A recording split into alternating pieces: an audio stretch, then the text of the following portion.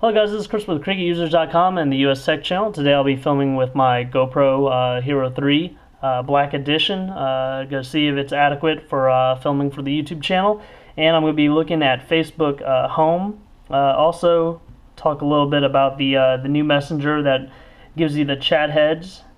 You can see right there you can chat with people, start new messages, or if you click and hold their icon you can get rid of it. So also, when you're in the Messenger application, you can go to your notification settings by hitting your menu button and then disable the chat heads if that's something that you do not want. So right now I have Facebook Home set as just my lock screen. You can see right there, coming up with a time and then some of my news feed. If you like something, you can just double click it.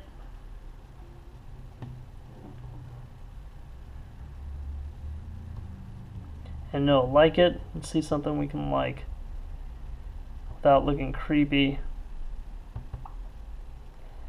Okay. Click the like button and you can unlike it. Just clicking the screen will just continue to like it. Anyways, you can also use it as your launcher. Go ahead and click that. Click Home, Facebook Home, always. Now the only thing I don't like about this is that you do lose your widgets. So let's click hold down here, or just click. My icon will come up. This is my profile picture. You can go into Apps, Messenger, or the last application you launched. We'll go into Apps. You can drag and drop all apps onto this screen right here, so you can have some of your favorites right there, update your status.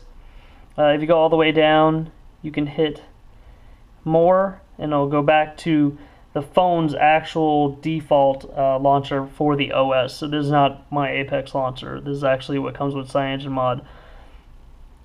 So let's see right here. To get it back, we can just go into the settings right here and then turn off Facebook Home. Go ahead and turn it off. Apex Launcher, I'll go back and default that out. I'll click Facebook Home.